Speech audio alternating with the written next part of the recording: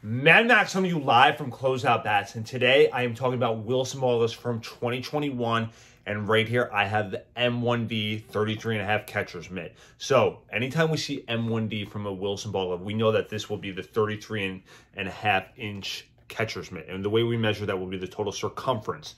This one will be a super lightweight glove. This one will have the spin control technology, which we'll get to in a little bit, but this one will also have super skin to it, which will make this glove super lightweight. I mean, really, you think about a catcher, obviously you have to hold the glove up the whole game, ultimately making a lot of plays. You don't want a heavy glove. This one feels like nothing. I mean, honestly, I'm just really put it on for, no joke, probably the second time, and I'm like, this glove feels awesome. So 33.5, which I like personally from a size standpoint. 34 is going to be one of the biggest, 35 out there and stuff like that from other manufacturers, but 33.5 is a nice size.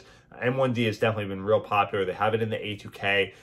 They have one A2K catcher's mitt. So this one, they have a bunch of A2000 catcher's mitts, but the 33.5, my personal favorite. Some people like it. Some people want to go in a different route. We'll have the super skin material. Again, makes it super light, breaks in a little bit easier, can kind of obviously close it a little bit, but definitely a lot of break-in left on this. We'll have the pro stock leather to it. We'll also have the flat binding material right here, which kind of obviously you can put your finger out, really feels nice, feels very natural putting this out. And then you'll see, boom, right there in your face, the spin control technology, which feels like a basketball material. Probably is, because Wilson ball glove and stuff like that, Wilson, but feels almost like a basketball. It will be the spin control technology. It does exactly, and this one's going to be interesting because they make a first baseman's mitt, they make an infield one, which obviously first base you're involved in a lot of plays out there, but an infield, you know, you have your chance of obviously making a lot of plays, especially the infield one. But I mean, you're talking about the catcher's mitt. This is, you're involved in every single pitch, and this one will be super interesting to see kind of the traction on. But I see this,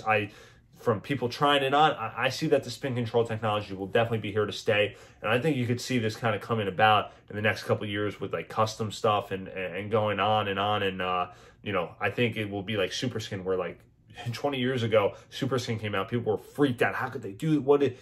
Gloves evolved as far as like from a technology standpoint, where they were, you know, in the 50s, the 60s, 70s, where they are today. Who would ever think they would have something called spin control technology?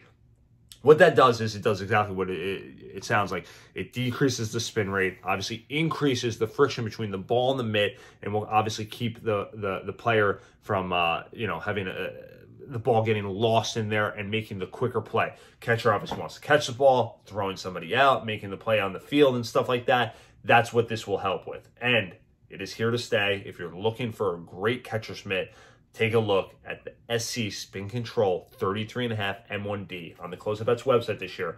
We can always shop